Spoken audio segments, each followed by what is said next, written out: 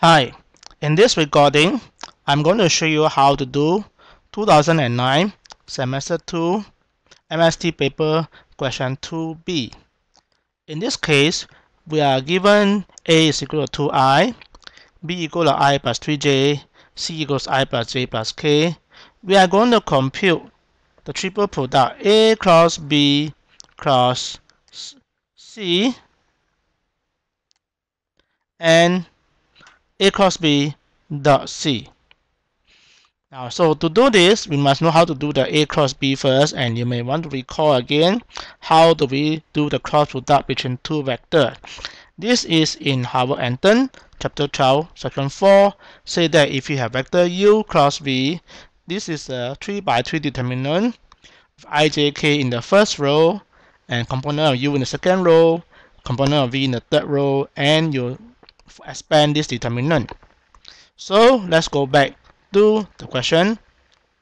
In this case, I'm going to find out A cross B cross C, alright? So we recall that in part A. In part A, we know that what is A cross B? We find out that this is equal to 6k. Therefore, A cross B cross C is actually 6k cross with I plus j plus k, where C is I plus j plus k.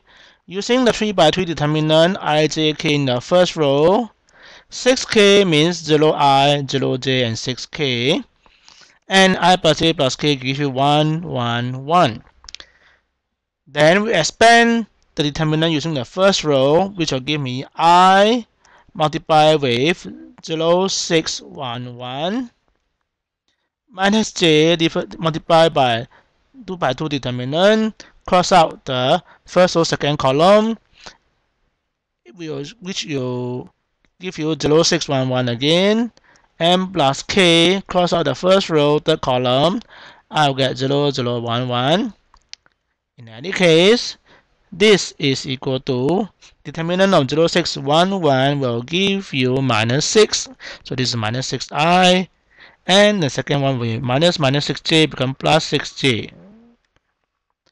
So this will give you A cross B cross C. Now for the second one, we're going to find out what is A cross B dot C. To find out what is this value. So A cross B dot C, remember A cross B is 6k. C is I plus j plus k. Now you can write this as 0i plus 0j plus 6k for 6k here, and I plus j plus k means 1i plus 1j plus 1k. And when you do the dot product, you can multiply by component of I, 0 times 1, I get 0.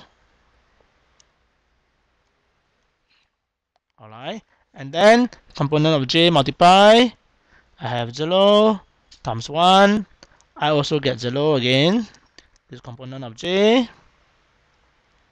and the component of k will be 6 times 1, I have 6. So in the end, this triple product will be 6, a scalar. So this is the end of this recording for the solution of question 2b.